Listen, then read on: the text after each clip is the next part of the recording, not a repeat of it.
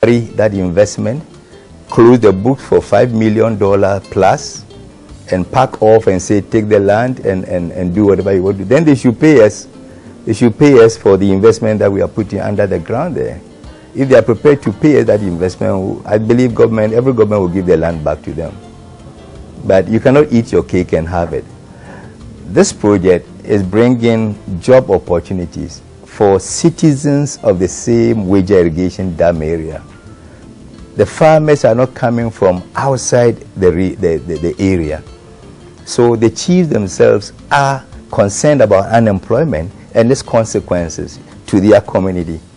This farming irrigation project is bringing solution to an otherwise social menace of unemployment.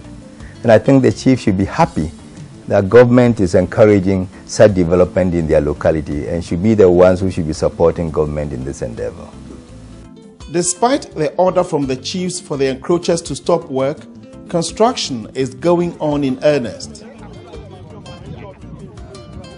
According to the chief, Niadengpa VII, in 2008, he took steps to preserve what is left of the government-acquired land.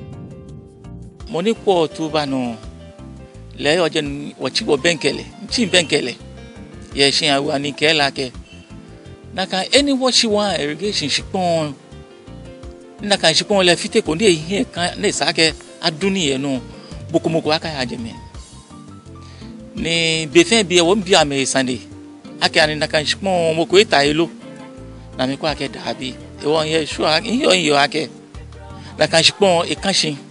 Just a few days before the interview, people were busily building on the irrigated land itself. So his attention was drawn to this.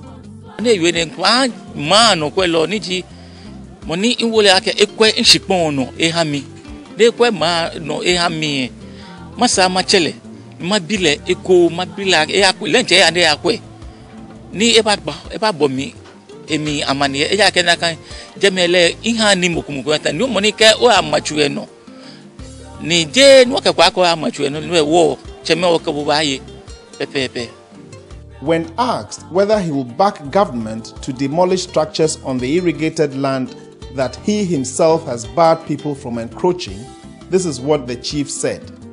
Mani ayakwe any tree ma mo dan. Dan agbene ke isana kumo le ma fi se na kumo. Ni keje sa na kumo wa pa amra lo fa ye. E ake shipon ida. Ko ni ame coffee ame ko fan ni hwe.